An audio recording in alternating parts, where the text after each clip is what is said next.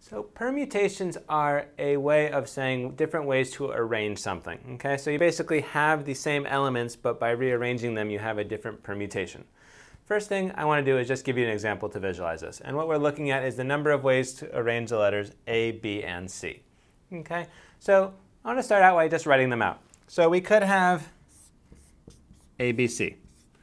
We could, just keeping our A first, and then switch our B and our C, have ACB. There's no other way we can do A first, so now we can go to B first. We could say BAC, switch those last two letters and have BCA. And lastly, we could have C first, and then we could have B, or C and then BA. We're not talking about words per se, we're just talking about the total number of arrangements, so what we're left with is 6. Okay.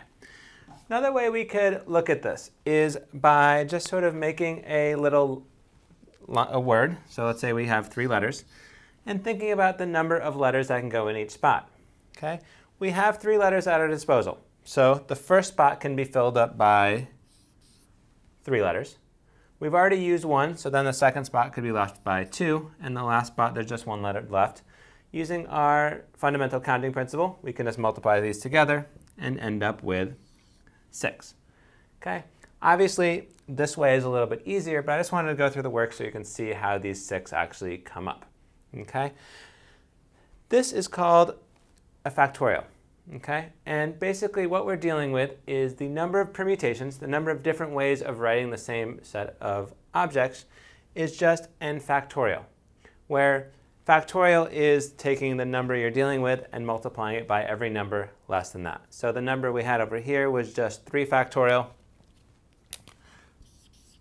3 factorial is just 3 times 2 times 1, which is 6. Okay, so that's what happens if we are involving every single element that we're looking with. That doesn't always take place. So over there we had 3 letters, and we're arranging them into a 3-letter quote-unquote word.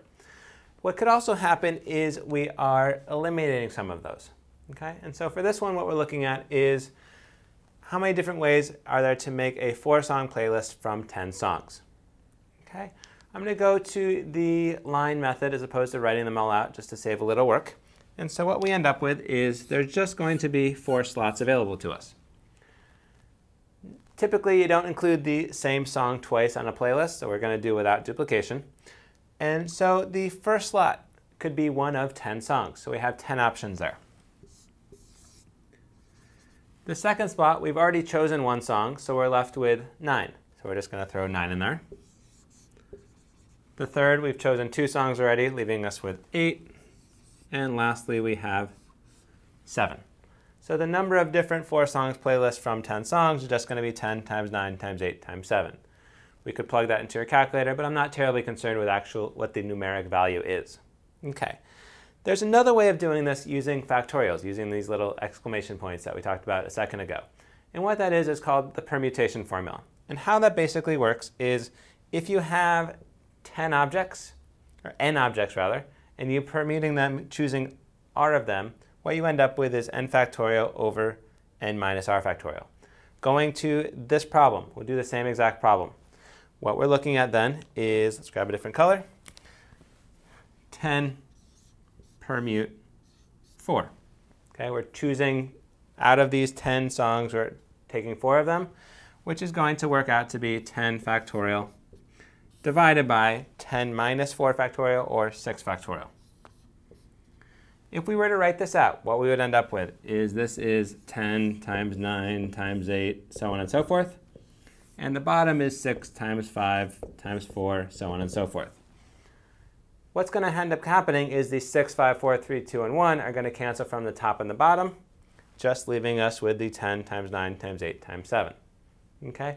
So really, we didn't even have to write out all these little slots. We could just say, OK, 10 permute 4, we're done.